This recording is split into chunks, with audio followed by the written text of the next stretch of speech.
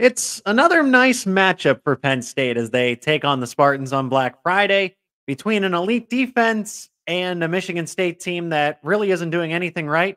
Penn State should not have any problem covering, but also putting up some points out in Detroit at the Lions football field. You are Locked On Nittany Lions, your daily podcast on the Penn State Nittany Lions, part of the Locked On Podcast Network, your team every day.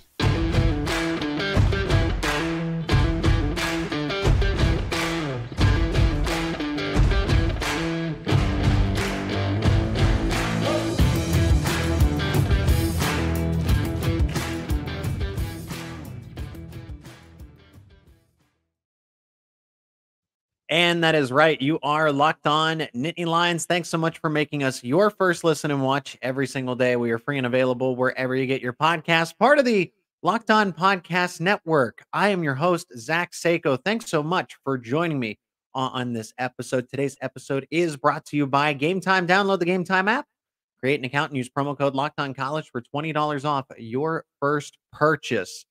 Going to talk about the game. We're going to break it down. We're going to analyze it, how Penn State's going to approach it, how Michigan State is going to try to do some things. I mean, it's a lost cause for them this season. They got to rebuild, maybe some things to look forward to, and just some names to watch. And then what bowl game that Penn State will be setting up with in this one. Before we get to any and all of it, how about the channel? Subscribe to Locked On Nittany Lions on YouTube, wherever you get your podcasts. Let me know in the comments who you think is winning this one, by what score, and any players that are going to have some standout performances. And as always with these preview and prediction episodes, we start with the prediction and then we defend it and how it will go about. This one's at 7:30 on Black Friday. Happy Thanksgiving, everybody, to each and every one of you. Appreciate all the support. I am thankful for you, and I'm thankful that you're checking out this episode. So Penn State is going to beat Michigan. We know that, but by how much? I say 38-10 with the possibility of this one really getting out of control. I don't think Penn State's going to have any issues with this one. Like I said, an elite defense, top 5 run defense, top 25 pass defense. Pass defense has taken a little bit of a step back against a Michigan State team that's got a redshirt freshman quarterback that was supposed to be QB3 going into the season. But then Peyton Thorne transfers, Noah Kim gets banged up, and in steps Caton Hauser. I mean, this Michigan State team has players here and there, but a lot of them are banged up now. So Penn State will be able to out-talent them, outclass them in the regular season finale at Ford Field, the Detroit Lions home field that just saw them lose to the Green Bay Packers. Not exactly Sean Clifford led, but you like to think of that. Clifford getting the win out there. And besides the point, but Penn State will win 38-10. That means they will cover. And that means that total will go over as well. The official sports book of Locked On FanDuel has that set at 21 for a point spread and 42 for a total. Again, let me know in the comments what your score prediction is. Now, here's what Penn State's going to be able to do, besides using that elite defense. Now, Drew Aller is not 100% from what we saw going in and at practice. Wasn't really throwing the football a whole lot. Again, the media gets about 10 to 15 minutes to watch and see what happens. He ran some drills, ran the football, but he wasn't exactly throwing it. Here's the thing that's held Penn State back for a little bit of the time. How do they match up with Michigan State? Well, Michigan State's run defense is actually pretty decent. I'll give them credit where credit's due. They do not allow a ton of yards, and for what it's worth, I mean, they did win last week. They did beat Indiana. I think in a game like this, Michigan State can try to pull out all the stops, maybe some trickery, because they don't have anything to lose. Penn State doesn't win this game. The New Year's Six Bowl is out of the question, so you have to look at that from that angle. But then again, Penn State, like I said, is just way more talented than Michigan State. If this was outdoors, really cold, because we've seen that Penn State doesn't exactly play very well up in East Lansing. This one's inside. With the passing game, though, Michigan State's defense, run defense anyway, is okay. It's decent. It's not the best, but it's certainly not the worst. For the pass defense, though, that's where Penn State's going to be able to have a little bit of an advantage. And I know what everyone's thinking. Oh, Drew Aller hasn't been good this season. The wide receivers are getting a bunch of a slack. Keandre Lambert-Smith, Dante Cephas, any of them, they haven't been all that great. And that's true against Ohio State and against Michigan. But against West Virginia, against Maryland, those kinds of teams where the matchup works, Indiana, Penn State's going to be able to have its way in the passing game, even if Drew Aller's not 100%. So that's fine. Sell out for the run, take away Nicholas Singleton, Katron Allen. I'm sure those guys will have okay days, but I'm actually looking towards the passing game. I think Drew Aller will have his typical efficient day. No turnovers. He's not going to throw the ball a whole bunch because the shoulder, the throwing arm is not 100% from what we've seen. We don't have any reports. We don't have any indications from coach. He says everything's status quo, but that's pretty typical. Tight to the vest type of stuff. You're not going to get any more than that. What else does that mean in this case? If Drew Aller is not 100% from what we've seen, and the logical conclusion that we can come to, because you pulled him out of the Rutgers game. Why would you pull him out of the Rutgers game if he wasn't 100% after clearing the blue medical tent, right? Bo Pribula is a capable backup quarterback here. And I'm not here to debate. I have other episodes devoted to that, so go check those out. But Bo Pribula and Drew Aller are both going to be utilized in this game where Penn State's really going to benefit because Michigan State is good, is okay. I won't get too far ahead of myself, right? The Spartans are okay at taking away the running backs, but what they're really not good at is taking away a mobile quarterback. Indiana was averaging quite the clip on the ground last week, and you're thinking, okay, the Hoosiers, why are they getting a ton of rushing yards? Because Brendan Sorsby is a dual threat quarterback, and I don't want to say had his way on the ground, but Indiana had no issues running the football all that much, aside from, of course, Michigan State did get the win, and that's what matters the most, but Indiana was able to move the football on the ground. I think Penn State's going to get very strategic here. Drew Aller might throw about 25, maybe 30 passes. He doesn't really have to, but I think they're going to get creative now in this sense. We saw Bo Pribula with some, it's not even trick plays. They're not even going to bring out those kinds of packages where Bo Pribula, and they might for a play or two, but it's not going to be, they're not going to overdo that. But what might happen is Bo Pribula comes in, Drew Aller subs out, and Bo Pribula keeps it, or maybe runs a drive or two, actually in the middle of the game when it's not out of control. He's not just going to come back in. Penn State saw the film. Penn State saw, okay, if Brendan Sorsby can do this kind of damage against Michigan State's defense, what can Bo Pribula do? And Mike Yurcich was fired. Of course, this is only the second game since he's been let go. You had not one, but two first-time play callers at Penn State take over, and Jaywan Sider and Ty Howe. I totally respect the football minds that they are, but they still have to get used to and be comfortable in a play calling role. Well, now you have that second week. Rutgers defense is better than people give them credit for. They are a top 5 pass defense. They are a top 30 run defense, if you can actually believe that. They took away Penn State's wide receivers. Penn State fully committed to the run. But now a Michigan State defense that is pretty much barely top 100. I shouldn't even call it top 100. Bottom 100 here. And closer, they're about ranked 88 in terms of pass defense. So Bo Pribula is probably going to be able to pull off some passes. We haven't really seen him attempt much. Drew Aller, the wide receivers will get open. And then the elite defense to go along with it will be able to grind the game down to a halt. That's Penn State's formula. They're going to jump out to a lead, rely on turnovers. Caden Hauser is a redshirt freshman. He's only played. This is his first full-time experience of college football. Penn State's defense will be able to get after him. He's not extremely mobile. He can move, but he's not a true dual threat quarterback. And I like him a lot. I like him as a prospect. I think he could have a good college football career if he continues to develop the right way. He attended Elite 11, but Michigan State's too banged up on both sides of the football too. Offensive line, it's bad. In the trenches, it is just bad, period, for Michigan State.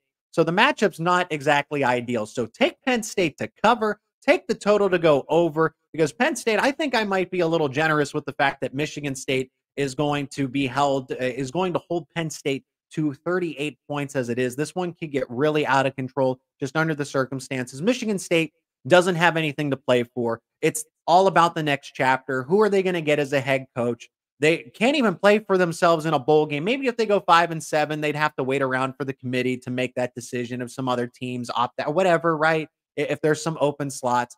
But Michigan State's season is completely over. Penn State's got a New Year's Six bowl game to play for. Penn State is very healthy. A couple for some other, everyone's back to full strength. All of the main players, the starters, even the key role guys are all healthy. That is something to be said. I hate that Penn State missed out on an opportunity to play in the college football playoff or even contend for a spot there because everything's set up nicely for the Nittany Lions and somehow they fumbled it. Okay. Besides the point, Penn State wins 38-10. Michigan State just does not have the depth this time around. It's indoors, so you don't have to deal with any East Lansing conditions, unpredictable stuff, just the cold. It's going to be a nice, controlled temperature type of game under a dome. Penn State wins, of course, and cover, easy cover, and it might even get a little more out of control than just that. But there are some names to know. I've already mentioned that Drew Aller's probably going to have a standard day. If you maybe north of 3 touchdowns, wide receivers. Could anybody step up on Penn State's side? Who needs to be stopped on Michigan State's side? There are a couple names that are worth noting for the Spartans, and we'll discuss those in just. I want to tell you about one of our sponsors on today's episode, and that is eBay Motors. Passion, drive, and patience. What brings home the winning trophy is also what keeps your ride or die alive. eBay Motors has everything you need to maintain your vehicle and level it up to peak performance. From superchargers, roof racks, exhaust kits, LED headlights, and more, whether you're into speed, power, or style, eBay Motors has got you covered. And with 122 million parts for your number one ride or die, you'll always find exactly what you're looking for. And with eBay Guaranteed Fit, your part is guaranteed to fit your ride every time or your money back. Because with eBay Motors, you're burning rubber, not cash. With all the parts you need at the prices you want, it's easy to turn your car into the MVP and bring home that win. Keep your ride or die alive at ebaymotors.com. Eligible items only. Exclusions apply. eBay Guaranteed Fit. Only available to U.S. customers. The Locked On Podcast Network is proud of this one, launching something brand new, and it's 24/7 nonstop sports for you on Locked On Sports Today. That's right. You get the 24/7 network going all the time to talk about the NFL, Major League Baseball, NHL, your favorite college teams, including Locked On Nittany Lions. It's over at Locked On Sports Today. Go subscribe and check out the official 24/7 streaming channel that has sports coverage for you 24/7, 365. Penn State, we'll start with the Nittany Lions as far as what names are going to have a big day. Drew Aller, I think, will have a standard day. I'm looking for Beau Pribula to have a little more run in this game. Be more of a 50-50 split. Not necessarily 50-50, but you will see Beau Pribula come in more because his talent can really be utilized in this matchup. Michigan State, good, okay at defending running backs, but the mobile quarterback, not so much. And with Drew Aller's not 100% right throwing shoulder, I think Beau Pribula, this is an opportunity for him to continue to build on his confidence and see what he can do, because I open up the quarterback battle again with a new offensive coordinator. Even though Drew Aller he's got the better arm, okay? He is the former 5-star. I get that, but Beau Pribula has not gone away. He prepares like he's the starter. The team very much respects him. He is a workout warrior in the offseason. Give him credit where it's due here. Beau Pribula is not just some fringe backup. I don't think he's taking the job away from Drew anytime soon. However, I think he deserves some opportunities here down the stretch in a game like this where, yes, it's a must-win to get to your New Year's Six bowl, but in this case, there's Michigan State's not going to offer a lot of resistance here. So Beau Pribula is a key name to watch for Penn State. I'll go with Keandre Lambert-Smith here as another name for Penn State, as he's been held absolutely silent. I haven't heard from him in quite some bit. Quite some time. Penn State did not do anything in the passing game against Rutgers, did not do anything against Michigan, did not really do much against Ohio State. We know the key games, but Keandre Lambert-Smith in particular has been really silent. Had a pretty good game, right? Over 90 yards against Maryland, and Dante Cephas had the 2 touchdowns. But in the biggest moments, Keandre Lambert-Smith just hasn't been able to show up. This is a game, I think, where he can kind of have his revenge for the regular season. Jury's still out what he's going to do. Is he going to come back? Is he going to go to the NFL? He still has the extra eligibility. And yes, Penn State could use a veteran like him in the wide receiver room next year, even though there's probably going to be a complete overhaul. Is he a part of that overhaul, or is he going to stick around? Regardless, final regular season game for him in this season. We don't know what's going to happen, but let's assume that it is, because he has been playing college football for quite some time. If Keandre Lambert-Smith does decide to leave, this is his last chance to kind of leave it all out there. Actually performs very well against Michigan State, had an incredible game last year, and then set that up for the Rose Bowl. I think you can have a similar type of setup here in 2023 against Michigan State. Like I said, I like to, when players have they'll go on a cold streak or they'll have performances. I like to buy low in these spots. Keandre Lambert-Smith is in a perfect buy low spot. He is, for what it's worth, the best wide receiver in the room. He has been the guy to make big plays, whether it was against West Virginia, game-saving play against Indiana, right? It is there. It's just capped a little bit when you start to face those elite defenses. Michigan State is far from an elite defense. There aren't any cornerbacks that can keep up with him. I like Keandre Lambert-Smith to probably have close to 100 yards in this game. I wouldn't be surprised if it's another performance over 75, creeping towards that 100-yard mark if he does not have it, and a touchdown too. He didn't score touchdowns in some of those games outside of the Indiana one that I mentioned, but he was held scoreless against Maryland as well. The tight ends are probably going to be a factor too. Tyler Warren, Theo Johnson, Drew Aller's favorite red zone targets, but Michigan State knows this. Michigan State's going to game plan to try to take away, to at least limit what Penn State does around the line of scrimmage with the tight ends and the running backs. Therefore, I think, again, Lambert-Smith, Liam Clifford, any of those guys, Dante Cephas, whoever's out there, Caden Saunders, I think the wide receivers will be the focus of the Penn State offense when Drew's at quarterback, and then Bo Pribula will be able to get some big chunk plays as well. Defensively, you could really go anywhere for Penn State. Any of the guys could step up because Kaden Hauser is going to make mistakes. He's going to turn the ball over. He's still very inexperienced. We'll get to some Michigan State players that you need to be aware of offensively and some defensive guys too. But from Michigan State in this case, going up offensively against Penn State's defense, there's really nothing they can do to stop Chop Robinson, deny Dennis Sutton. It's just a matter of how much are some of these guys going to play. Because I look at a Chop Robinson and it's, do you really want to expend him at this point in the season? You are playing for a New Year's Six Bowl, but Penn State really does respect the fact that if a guy has an opportunity to get drafted high, Chop Robinson's going to go in the first round. Definitely all guaranteed at this point, but it's a matter of how high. I see him as a top 10 overall prospect. If Chop Robinson's not going to play as much in the game, I would say that's the case for Adisa Isaac. Adisa Isaac it can be a day 2 pick. He really could be. So Deny Dennis Sutton, enter Deny Dennis Sutton back into the chat, who took over against Indiana, could probably take over in this game against Michigan State. So I like him to do that.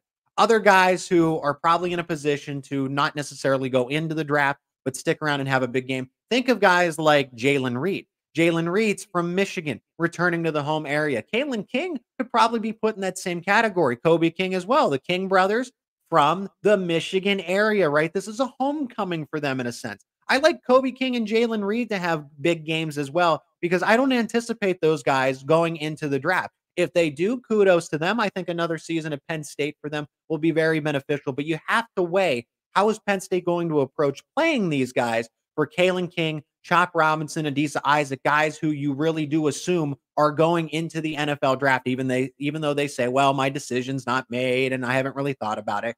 Come on. We've seen the mock drafts. We've seen you guys play on the field. We know that you're headed to the NFL and that you're going to not make the wrong decision here. Capitalize on what you've done in this time and use that, because things could possibly go wrong if you come back for another season.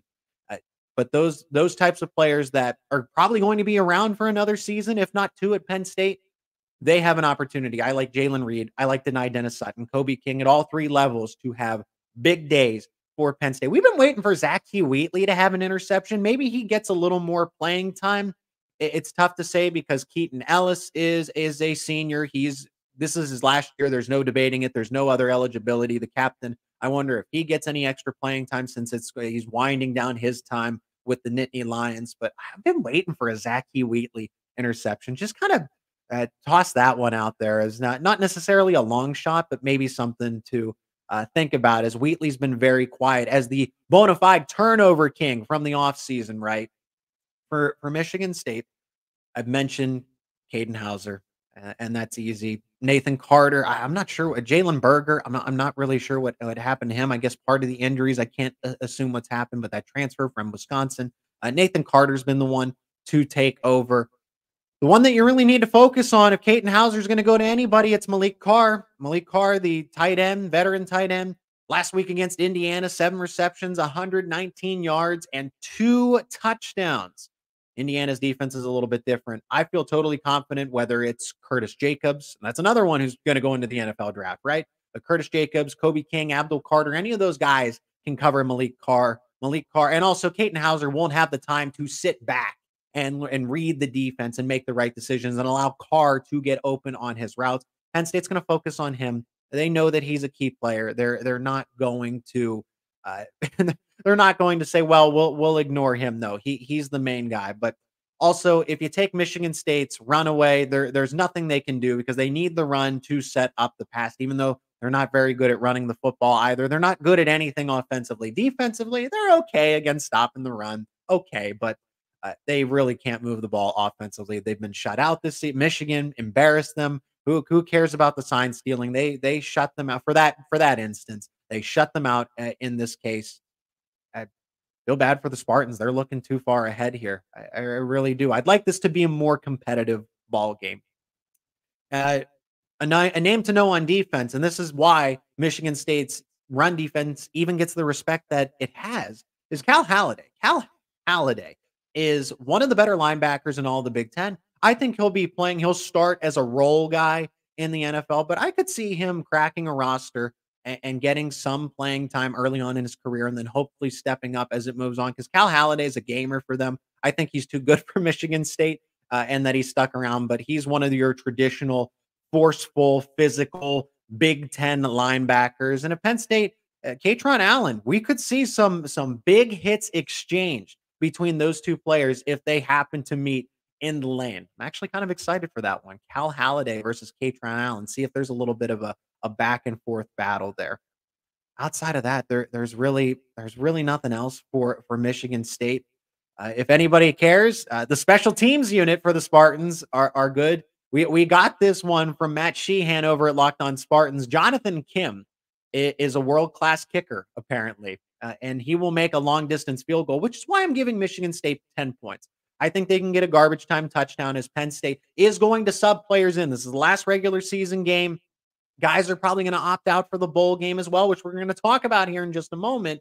Michigan State, I think, will be able to get some late points, probably maybe a field goal somewhere. They'll move the ball at some point as those guys continue to sub out, maybe like a last-second touchdown, if you will. But it'll be a nice day for the Nittany Lions, and a lot of guys will see some additional playing time.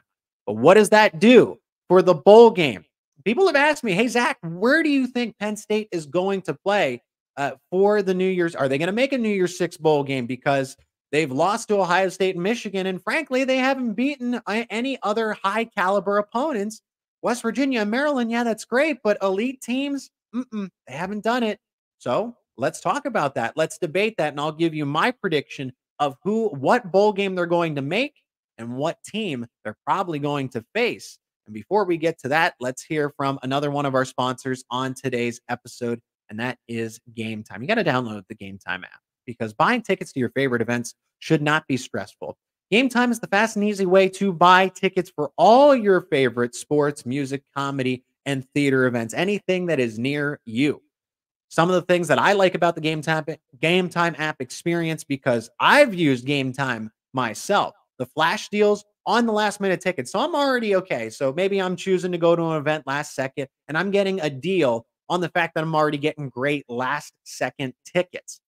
It's easy to find and buy tickets in your area. They're sorted, so you don't have the hassle of going to find what event is coming to you. And then probably the best feature of them all is seat view. You get to see in the app where you're going to, what the view is going to be like when you're sitting. So there's no second guessing.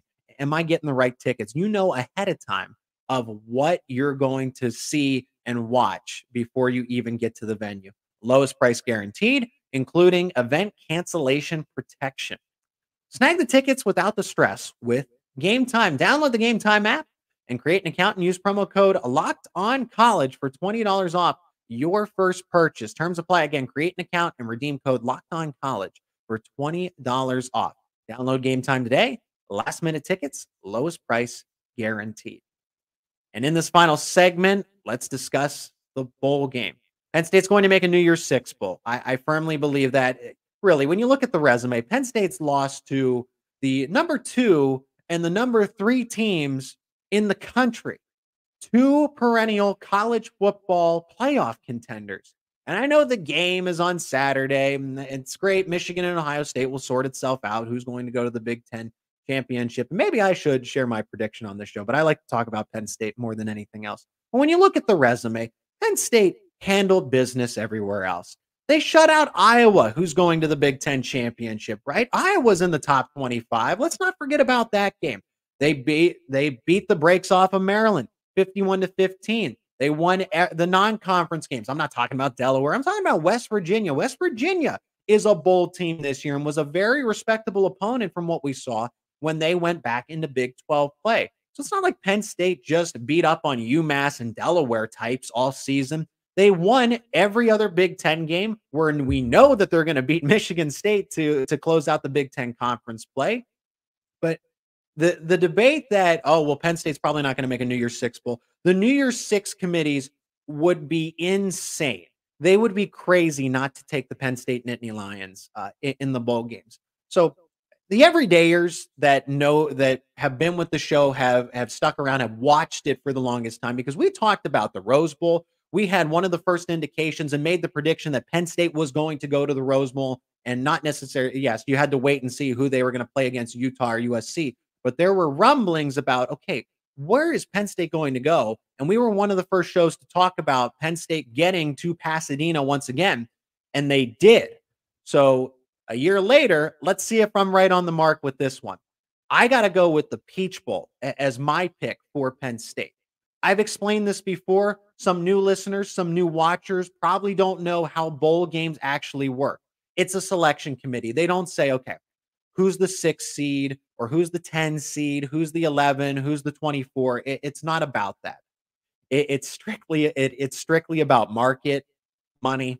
Money makes the world go around, right? Money makes college football go around, as we really learned with NIL. But this is the case with bowl games. The committees will take schools, will take teams that they haven't had for a long time, or haven't had, period.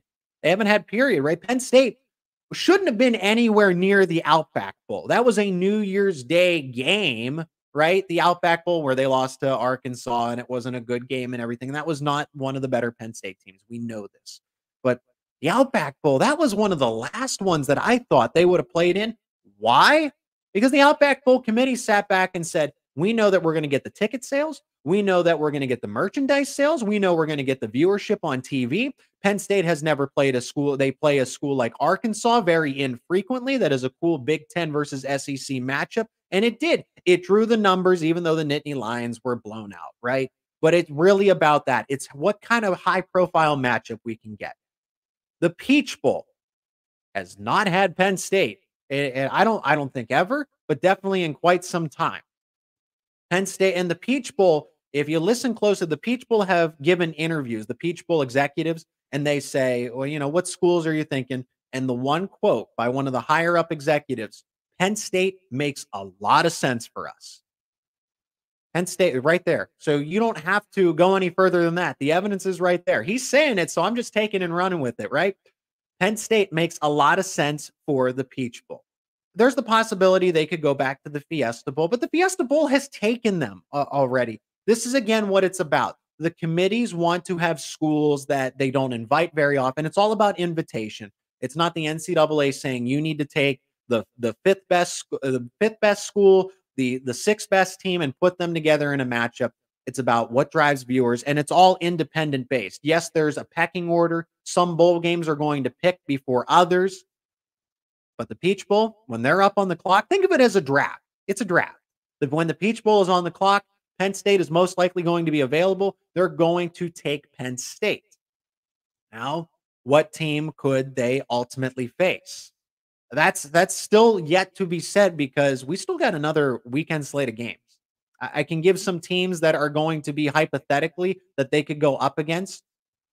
Who's playing currently in the Egg Bowl against Mississippi State? Ole Miss. Ole Miss could be a perfect matchup for Penn State.